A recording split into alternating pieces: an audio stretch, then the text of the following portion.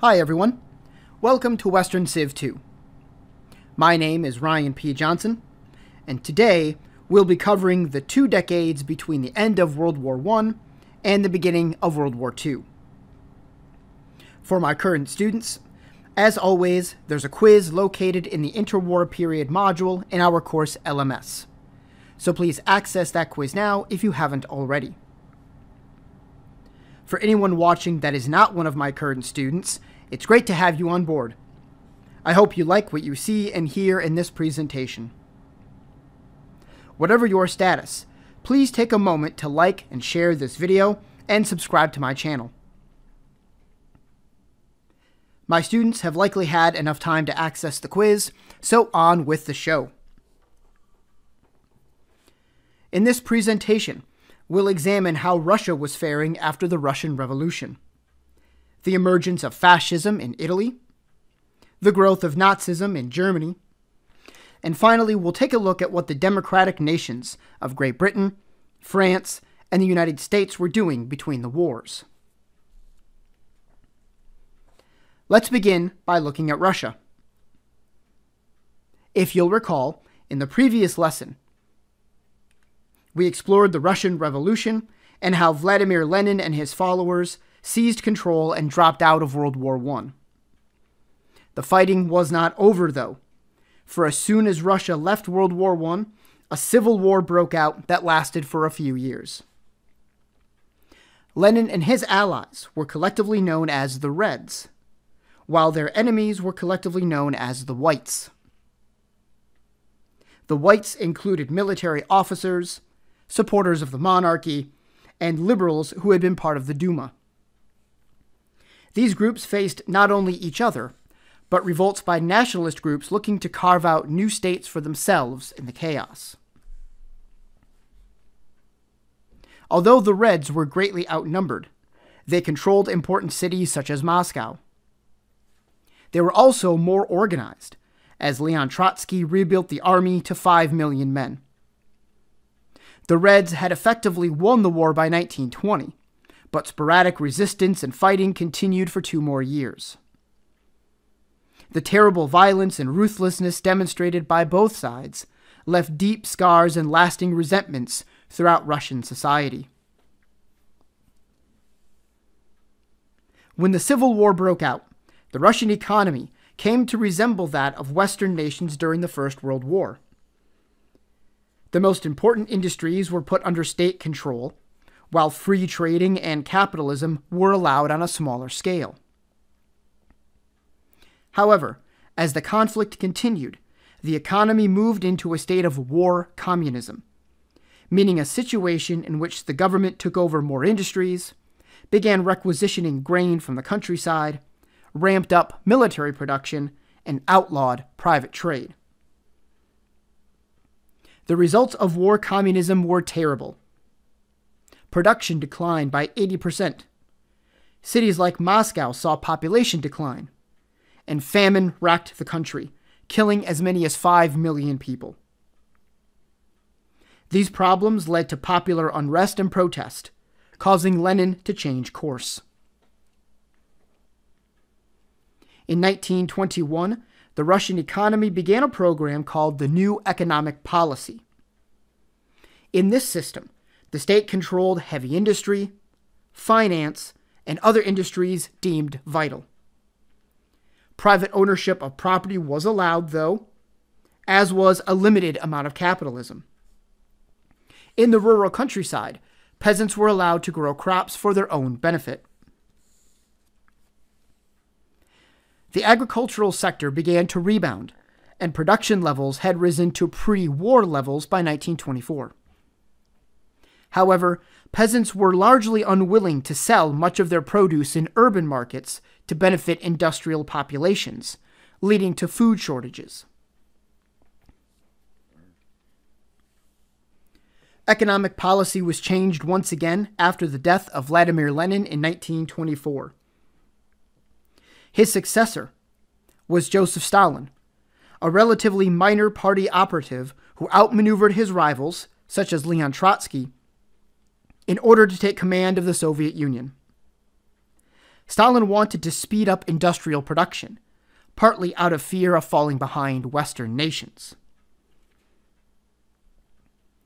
In the late 1920s, agricultural prices were decreasing, while industrial prices were increasing. This led to farmers hoarding grain as a means of artificially inflating their prices. But it also led to more famine and starvation, especially in cities. In 1928, Stalin ordered the requisition of grain and began the process of collectivizing agriculture.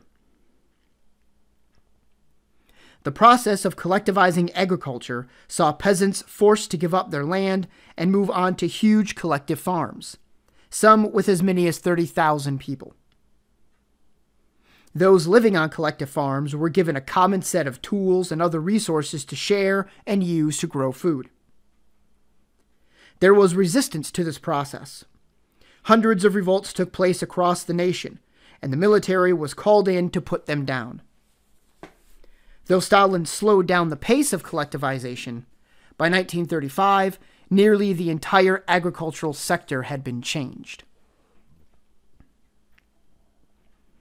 Alongside forced collectivization was Stalin's desire to ramp up industrial production. In 1928, the first 5-year plan was begun. New industries and even new cities were built. The urban population grew, and industrial output increased dramatically. The Soviet government was able to save money on some projects through the use of prison labor, which had the perverse effect of increasing the number of people imprisoned. The Soviet Gulag system incarcerated over 3.5 million people by the end of the 1930s, and people were arrested for having contact with foreigners or were imprisoned for small crimes. Another problem with the economic system is that production quotas were set by the Communist Party, not the industries or business owners themselves. This led to companies focusing exclusively on quantity, not quality. Some shoe producers, in order to meet their state-driven quotas, produced all of their shoes in the same size, for example. Meeting production quotas was the most important thing. It mattered much less whether or not most of the product ended up unsold or on a scrap heap. As long as the company could say they met their quotas, they were good. Women in Russia took many industrial jobs. They made up nearly 40% of the total workforce by the end of the 1940s. And in some specific industries, they made up nearly 70% of the workforce. However, Stalin was adopting a more conservative outlook for Russian society, making divorce and abortion much harder for women to obtain. There was also the expectation that even women who worked should also raise a family and take care of the household. In 1937 and 1938, Stalin initiated a purge of Lenin loyalists now called the Great Terror. Top-ranking party members, military officers, and anyone else Stalin believed to be an enemy were imprisoned or executed. 90% of the officer corps of the Russian military was purged, and between 200,000 and 300,000 peasants were rounded up and shot. This purge gave Stalin the ability to appoint new military leaders and bureaucrats who would be loyal to Stalin and owe their positions to him. The results were 1 million dead and 1.5 million in prison. Despite such depravity, there were some successes during the 1930s. More people were getting an education, reducing illiteracy across the nation by 30%. Free hospitals and government aid helped increase the overall health of the Russian people. However, these gains seem meager amid all of the destruction and chaos those very people witnessed since 1914. If we move west, we see another nation struggling in the wake of the First World War. Italy had spent nearly $15 billion on the war, which cost it 700,000 lives. To add insult to injury, Great Britain and France reneged on the promises of territory they had made to get Italy to join their side in the war. Many Italians felt betrayed by nations they considered their allies. War problems were not the only ones plaguing the country. There was a distinct divide between the more modernized and prosperous North and the more rural and poorer South. There was conflict over land, wages for workers, and political power. Strikes were frequent and disrupted social and economic progress.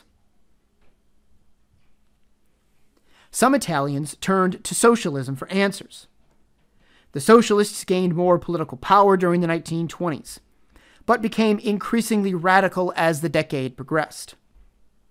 Socialist groups took over businesses and tried to break up large farms for redistribution. This activity worried many and provoked a major backlash from the political right. It's in this context that we see the emergence of Benito Mussolini. He was a former school teacher and newspaper editor. When he became more politically active, he originally joined the socialists, but became pro-war in 1914 and began organizing groups to advocate for Italy to end its neutrality and get involved in the fight. These groups coalesced into a loose organization that came to be known as the Fascists, due to the symbol they employed, an old Roman symbol of an axe with a bundle of sticks surrounding it, meant to signify strength and unity. This symbol is known as a fasces, hence fascists. Initially, the fascists had little real political support, but they did have determination and aggression. Fascist groups took to physically attacking striking workers and socialists, which some supported as steps to maintain law and order.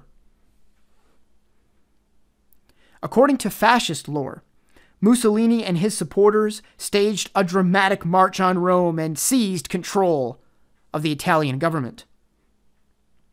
The reality is much more benign.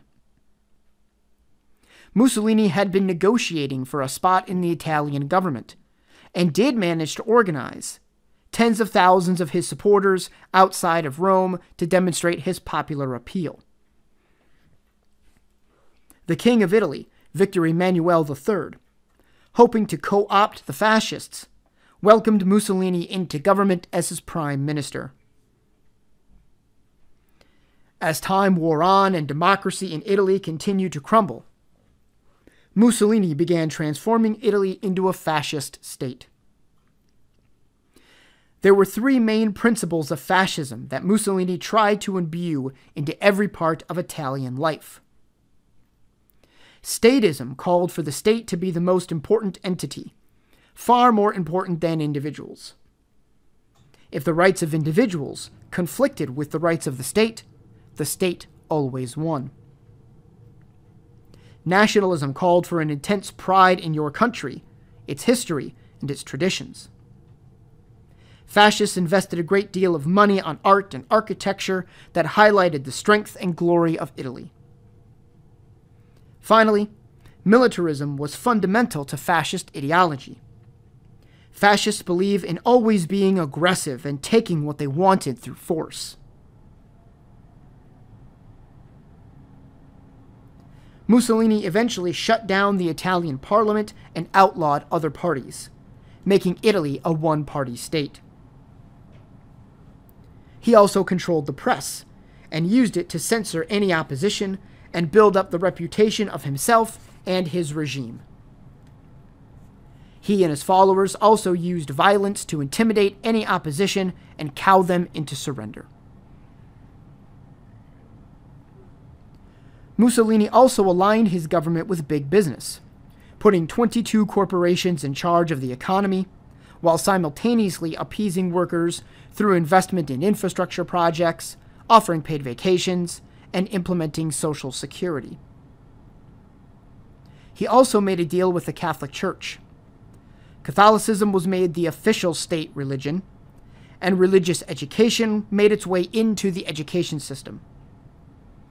In return, the Church agreed to not criticize the regime, its leader, or its actions.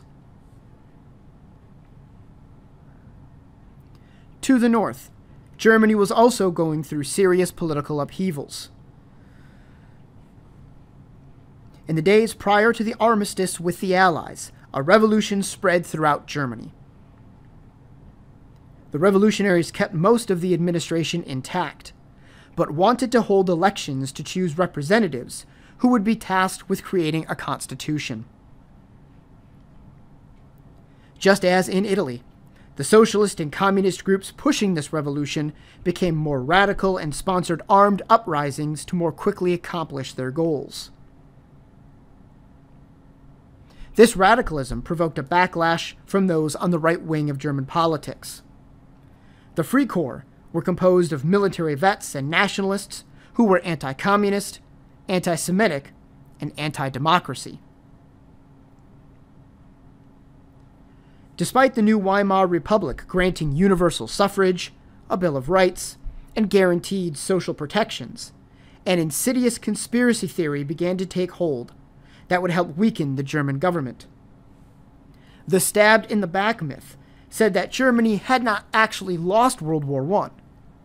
Rather, it had been undermined by internal enemies who sought to profit from Germany's defeat. Jewish groups and the Weimar government were the two biggest, quote, culprits, according to this conspiracy theory. It didn't help that notable German politicians, as well as former military leaders, either played up this myth or made statements that inadvertently gave it credence. Belief in this myth became widespread, as the German people sought out explanations for why they lost the war. The conspiracy theory added to the list of things many people in Germany were upset about. The Treaty of Versailles, with its clause blaming Germany for the war, was very unpopular.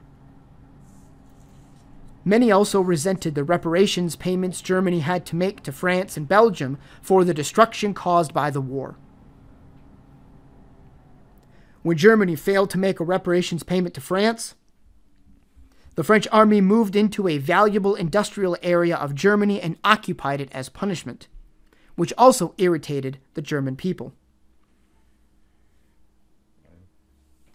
As a means of trying to pay the reparations, Germany simply began printing more money, leading to tremendous inflation that wiped out savings and caused the price of a pound of potatoes to increase to 40 million German marks in late 1923.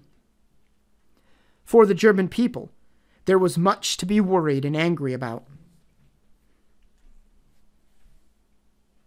The mid and late 1920s saw steps taken to try and alleviate some of the aforementioned ills. In 1924, the Dawes Plan was introduced by an American-led committee to reschedule Germany's payments, making it easier for Germany to meet its financial obligations. The United States also loaned Germany hundreds of millions of dollars as a means of kickstarting their economy. New French leadership also led to an easing of tensions between the two nations, and an agreement to work together to mutually ensure the provisions of the Treaty of Versailles were enforced. The German economy in the mid-1920s seemed to be stabilizing, and even improving. Local governments began public works programs to build schools and hospitals. However, much of the hard work that went into getting Germany back on its feet would be undone when the Great Depression struck. Since Germany had been receiving loans from the United States, its economy was tied to the fate of the American economy. Once the Depression started and the U.S. began to crumble, the ripple effects fanned out globally and hit Germany hard. Unemployment rose to 6 million in 1932. National production was down 44%, and the government tried to save money by cutting social services just at the moment when ordinary people needed them the most. All of the anxiety and anger resurfaced and was taken advantage of by extremist groups, none more successfully than Adolf Hitler's Nazis. While living in Austria, Hitler was drawn to politicians who were anti-communist, anti-Semitic, and talked about creating a single German state for German people, run by German people. After serving in World War I, he joined the small German Workers' Party, quickly working his way to a leadership position. In November of 1923, Hitler and his followers attempted to seize power by overthrowing the Weimar Republic. Their plan failed, and Hitler was imprisoned. It was during his short stint in prison that Hitler dictated his work Mein Kampf, or My Struggle, outlining his hatred of Jews, communists, socialists, and laying out conspiratorial beliefs, such as his contention that the stabbed in the back myth was true. After being released in 1924, remember, his attempt to overthrow the government happened just the previous year. Hitler returned to his party and began organizing. Through most of the 1920s, the Nazis did poorly in elections, but the problems of the latter part of the decade made them more popular. Nazis attacked the Weimar Republic as being weak and ineffectual. They attacked the very idea of democracy, arguing that it wasted precious time trying to gain consensus. They attacked liberalism. They attacked socialism. They attacked communism. In speeches, Hitler railed against the Treaty of Versailles and the, quote, traitors that had signed it. He blamed internal enemies, as well as Great Britain, France, and the United States, for virtually all of Germany's problems. Hitler took advantage of allies in the newspaper business to portray Nazis as being physically attacked and beaten by communists, when in fact the opposite was the case. It was the Nazis who were doing the assaulting. This constant demagoguery worked. In 1932, Hitler ran for president and received 37% of the vote. It was not enough to win, but it was enough to make a strong statement about which party was ascendant in German politics. Later on in 1932, during elections for parliament, the Nazis won 37% of the seats, meaning no coalition could be formed without their support. The president, Paul von Hindenburg, named Hitler Chancellor in 1933, making him essentially the second most powerful man in the country. Hindenburg, like Italy's Victor Emmanuel III, thought by bringing Hitler into the fold, he could control him and co-opt the Nazi movement. However, a fire in the German parliament building upset those plans. Hitler issued an emergency decree suspending civil rights. Parliament was dissolved, and new elections were held that put the Nazis in total control. The Enabling Act was passed, suspending the German constitution for 4 years and allowing Nazi laws to take immediate effect without parliamentary approval.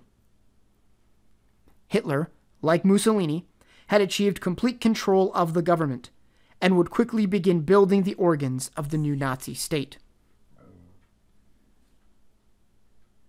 Any opposition to the Nazis was either outlawed and hunted down or co-opted into the organization.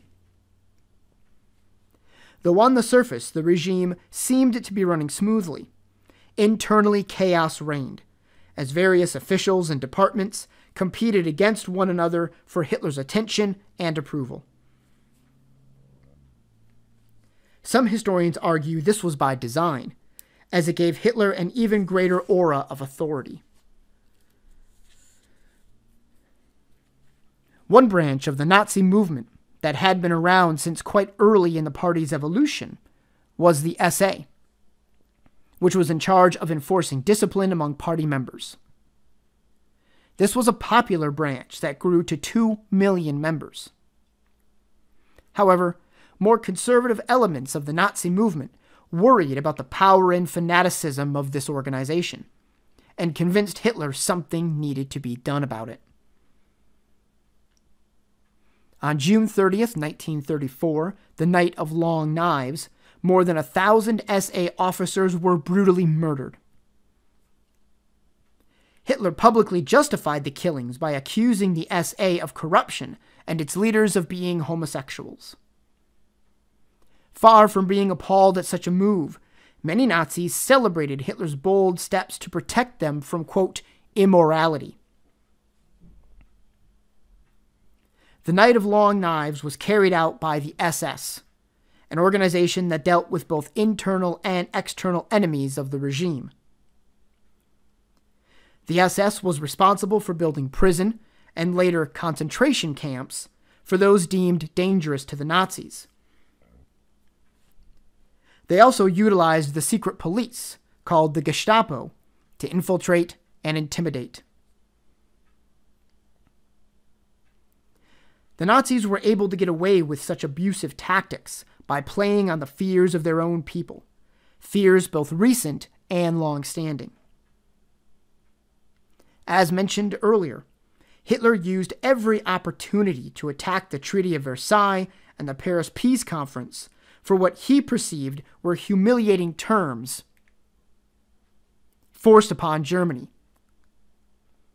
He spoke at length that other nations were simply trying to keep the naturally superior Aryans down, and it was every German's responsibility to support the Nazis in their quest to make Germany the world's preeminent power.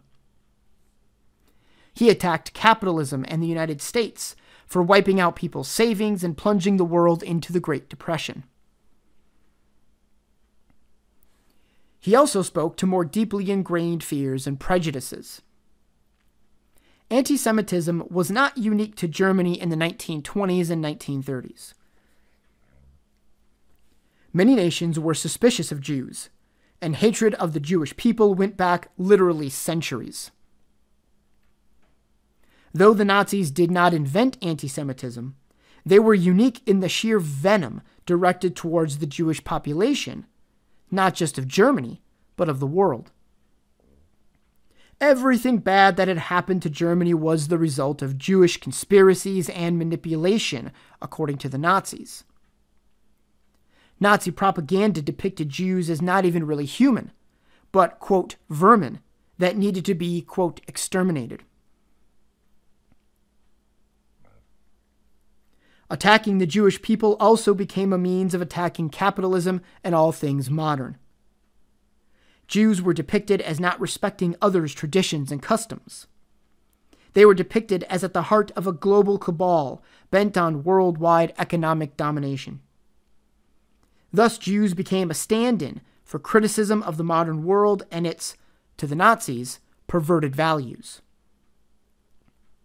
They also became a stand-in for the type of capitalism practiced in the United States. One of the biggest differences between the Nazis and the Italian fascists was that the Nazis viewed the world through a distinctly racial lens. They created a hierarchy of what they called, quote, races, with pure-blooded Germans at the top, of course. The other Nordic, quote, races came next, as they looked very much like pure-blooded Germans. Then came the other peoples of Western Europe, like the French and Spanish. Slavic peoples, like the Russians, were meant to be no more than slaves, while Africans, Asians, Americans, and other non-European, quote, races rounded out the bottom of the hierarchy. Jews, as subhumans in Nazi eyes, were not even in the hierarchy of human, quote, races.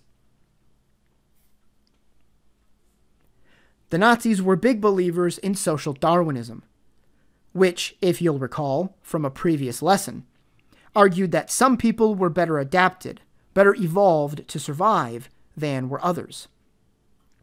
Of course, to the Nazis, they were the most fit. Everyone else was a distant second.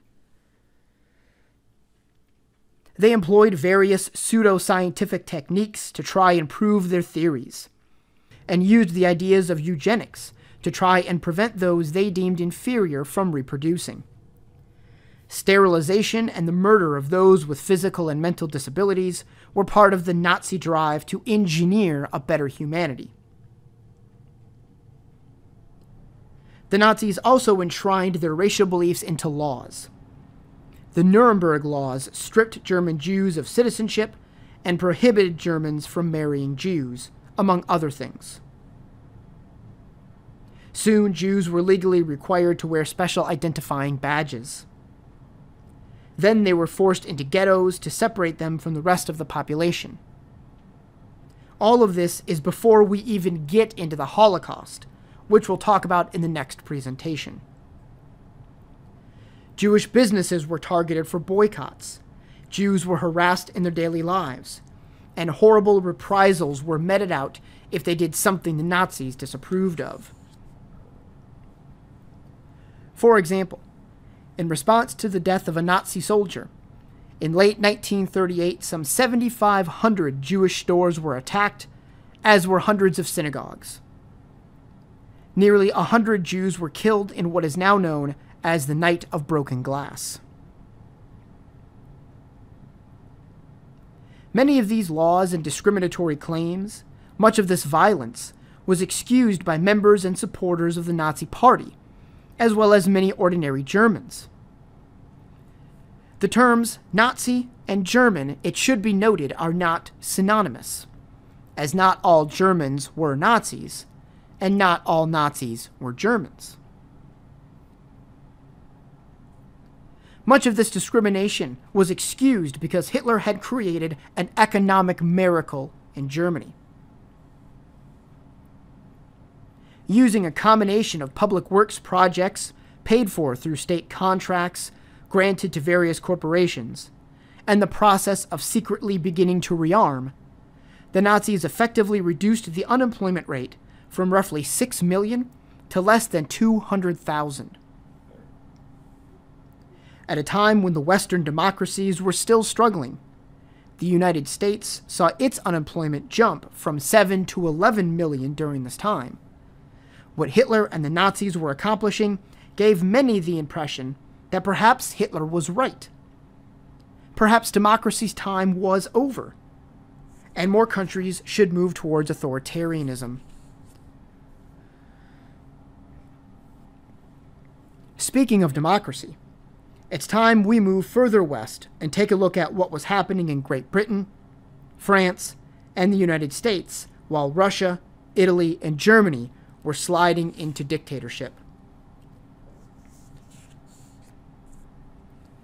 Domestically, the three democracies were extending rights to more people. Women received the right to vote in both Great Britain and the United States during the period between the world wars. However, these extensions highlighted the others who were not being granted rights. In France, for example, women had to wait until 1945 to secure the right to vote, while in the United States, Black Americans still could not vote. While simultaneously expanding their democracies at home, if slowly, abroad, each of these nations maintained worldwide empires that denied rights to millions of natives. We've already seen in the previous lesson how both Great Britain and France enlarged their empires through the mandate system established by the Paris Peace Conference. The United States was involved in the imperial game as well, securing control of the Philippines and Guam, and getting involved in matters in many Central American countries. One consequence of having these expansive empires was immigration. People from non-European countries began moving to Great Britain, France, and the US in larger numbers during this time. The movement was reflected in the growth of much more diverse port cities, where many immigrants settled to work. In the immediate aftermath of the First World War, both Great Britain and France tried to artificially keep prices for industrial goods low as a means of sparking demand for such products. This had the unfortunate effect of suppressing wages for industrial workers, leading to strikes and increased tension between economic classes. In the U.S., conservative presidential administrations in the 1920s pushed more conservative agendas, with economic policies shaped by the heads of the nation's largest companies. Conservative control of the Supreme Court ensured that any liberal legislation passed in Congress would be nullified. In all three countries, the, quote, Roaring Twenties seemed to be a time of peace, prosperity, and normalcy. However, trouble was quickly approaching. A general drop in agricultural prices in Europe due to overproduction was the first in a series of steps that would lead to the Great Depression. To try and protect their own crop prices, nations began putting up trade barriers, with the hopes of stimulating domestic demand for domestic products. But such moves only worsened the situation. By the 1920s, an economic cycle had developed between industrialized cities and the rural farmland. Farmers in the country produced food that they sold to people living in cities, who did not farm but still needed food. In turn, the money farmers earned through selling food was used to purchase industrial products made in cities, products farmers wanted or needed but did not manufacture themselves. Once agricultural prices began to decline, farmers had less money, which meant they purchased fewer industrial products. They also, as a means of trying to maintain financial solvency, laid off workers, who then also could not afford industrial products.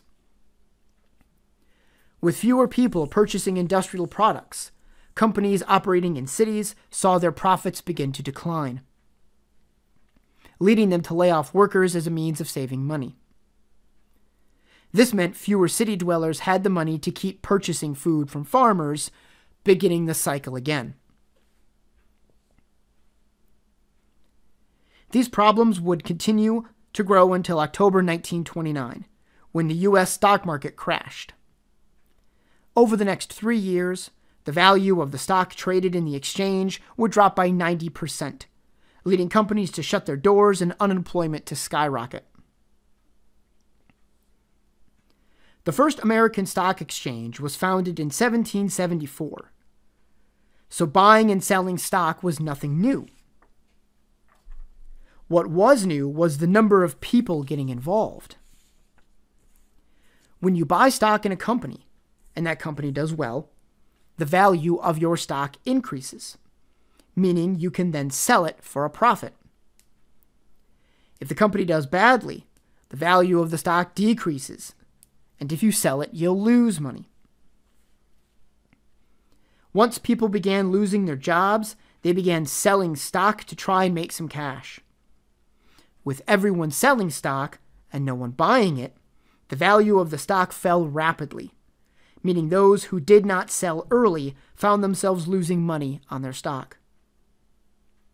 Companies that relied on selling stock for infusions of immediate capital to expand operations and hire workers began shutting down their operations and firing workers, which only exacerbated the problem by reinforcing the cycle. Since the U.S. was tied into Europe through loans it had made to the Allies during World War I, and to Germany through the Dawes Plan in 1924, the Depression caused ripple effects that spread worldwide. Bank failures became endemic, businesses collapsed, and unemployment rose to unheard-of levels. In the U.S. alone, 13 million people were unemployed in 1933, while production was down 47%. Many nations feared letting the government get involved to help the economy. They tried other tactics like tariffs, but nothing they did helped. In fact, some of the things they tried made the economic situation worse. Eventually, most governments began stepping in to try and alleviate the Great Depression. The US and Great Britain both moved off the gold standard, meaning the value of their paper currency was no longer tied to the price of gold. In France, Socialist President Léon Blum led a coalition of socialists, liberals, and communists that blocked the French Nazi Party from obtaining office. Blum's administration introduced the 40-hour workweek, 2 weeks of paid vacation for workers, and gave them the right to collectively bargain against their employer. Conservatives in France were appalled by these measures, with one saying, quote, "Better Hitler than Blum," which today sounds like a short-sighted and very odd statement. It hasn't aged well, as the kids say these days. In the U.S., the Great Depression led to the election of Franklin D. Roosevelt, whose administration oversaw the passage of the New Deal, a slew of programs meant to combat both the Great Depression and extremist political parties, such as the American Nazi Party. Some examples of New Deal programs were the Tennessee Valley Authority, tasked with bringing indoor plumbing and electricity to Appalachia; the Civil Conservation Corps, tasked with improving and maintaining public parks; and the Works Progress Administration, which employed millions of Americans in every conceivable task to give them a job with a paycheck. In 1935, Social Security was introduced, with payments to help defer the costs of child care and for the disabled. Leaders like Blum and Roosevelt were keenly aware that economic malaise allows political extremism to take root and grow, and that if you wanted to stave off such extremists, like the Nazis, the economy needed to be fixed. Roosevelt hosted a series of radio addresses called Fireside Chats, in which he spoke of the power of democracy to get through trying times, and that if Americans worked together, they would get through tough economic circumstances.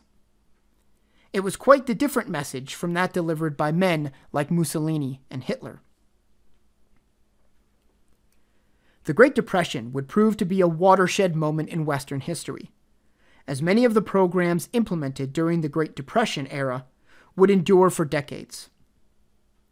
Another watershed moment was on the horizon as well, for in a few short years, the world would once again find itself plunged into a catastrophic war.